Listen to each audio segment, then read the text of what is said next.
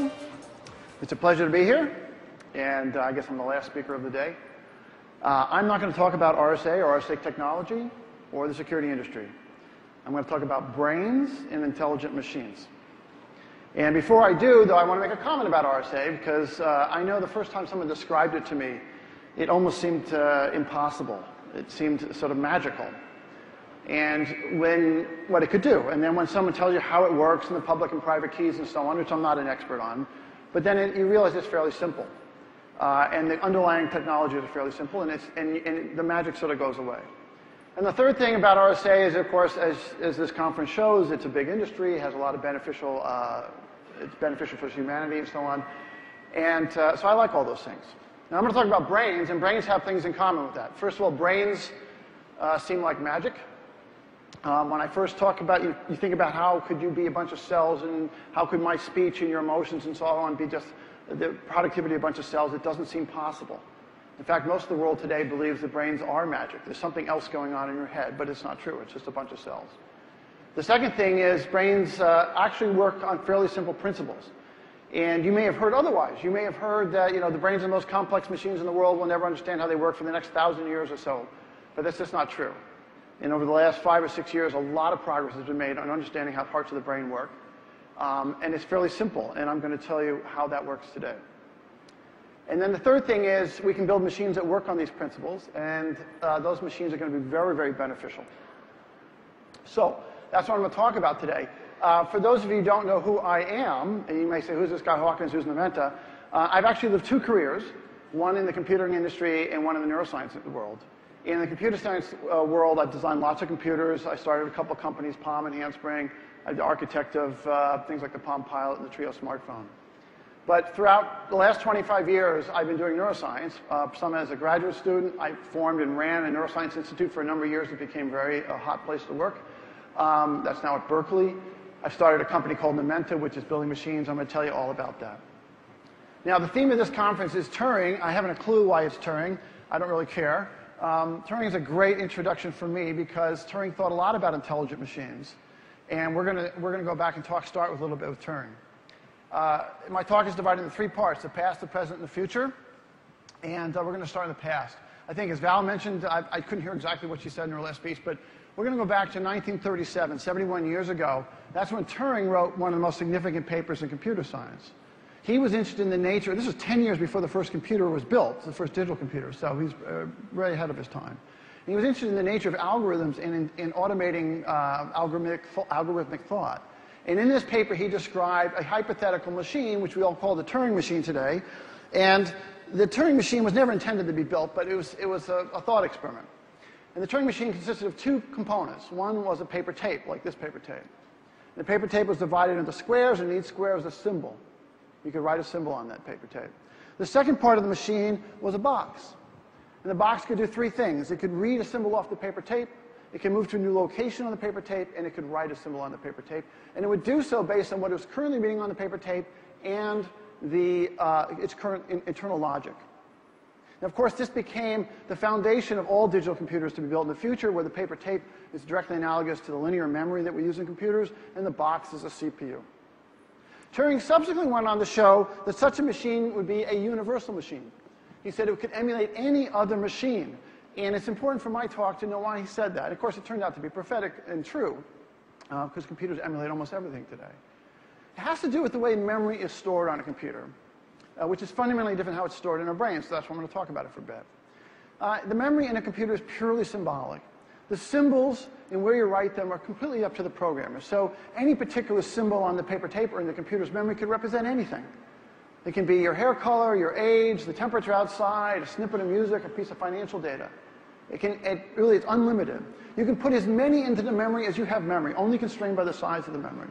You can organize them in any way. The computer does not care how you order these things. It is a purely symbolic system. And of course, you can then do any set of logical operations on those symbols. It is not constrained at all by the hardware. It is a purely symbolic system, and therefore it can emulate anything. Brains are not like that. Now, Turing was also interested in computing intelligence. In fact, he wrote another very influential paper in 1950 called Computing Machines in Intelligence. in which he said brains must be a machine. He didn't believe in magic. Brains must be some kind of machine. We can therefore emulate brains with computers. Therefore, computers can be intelligent. He's proposed, he didn't want to argue about what intelligence was or wasn't and whether we could really do this, so he proposed the famous Turing test, which is essentially if a human can't tell the difference between another human and a computer by asking it questions, we'd have to say the computer was intelligent. This idea really struck people, and they got excited about it. It was a number of years before computers were even remotely powerful enough to start working on this, and that was in the year 1957 when the first AI conference was formed, and that was at the Dartmouth conference. And people started to do what Alan suggested. At first they said, let's take stories and feed them to the computer, or ask questions, or have the computer answer those questions. It turned out to be really, really hard. They couldn't make any progress on that. The next thing they said, let's try some simpler things. Let's try showing pictures to the computer and have it tell us what the picture is, or have it recognize spoken words, or navigate a robot through a crowded room. All these things turned out to be extremely difficult. In fact, the easier it was for a human to do things, the harder it was to seem to get a computer to do it. So what's the problem? This hasn't really changed in 50 years. What is the problem? Well, it was a surprising answer. In the beginning, people said, well, our computers just aren't fast enough or they're not big enough, which was undoubtedly true, but it wasn't the root cause of the problem. And everyone who worked in the AI field for any length of time ended up concluding the same thing, which was, I think, no one anticipated. The problem of making machines intelligent is one of knowledge representation. How do you put knowledge into the computer? The computer has to know an awful lot for it to be to do these things. It has to have a lot of knowledge about the world. And it wasn't all clear how to do that. I'm going to read you a quote from Patricia Churchland. Patricia Churchland was a philosopher and an AI scientist. She wrote this in 1990, at that time, as a retrospective on the difficulties of computer intelligence in AI. Here's what she had to say. She said, realistic performance of the computer required that the computer program have an extremely large knowledge base. Constructing the relevant knowledge was problem enough, and it was compounded by the problem of how to access just the contextually relevant parts. She mentions three problems here. One is it takes a huge amount of data and storage of knowledge to make machine intelligence. Second one, we don't know how to collect that data. And third, even if we did know how to collect the data, we don't know how to organize it in some useful way. Those are pretty difficult problems. I'm going to illustrate them now with just a couple of examples. We're going to start with a short story.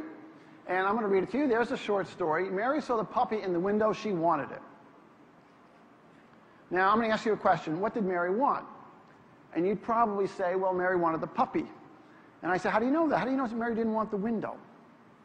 And you'd say, well, maybe puppies are more desirable than windows. Something like that. Well, if that's true, that means to understand a simple story like this, you'd have to understand the relative desirabilities of all pairings of objects. Possible pairings of objects. That seemed a very difficult thing to do. I could ask you, can Mary pick up the puppy? And you'd say no, and I'd say why? And you say because there's a window in between, which requires that you need to know that windows are things you can see through but are physical barriers. I could ask you, what could Mary do to pick up the puppy if she really wanted to? You might say, well, she could open the window, she could break the window, or she could go in the door next to the window and ask the pet shop owner. The point of this is even a very simple story like this takes a huge amount of knowledge about the world.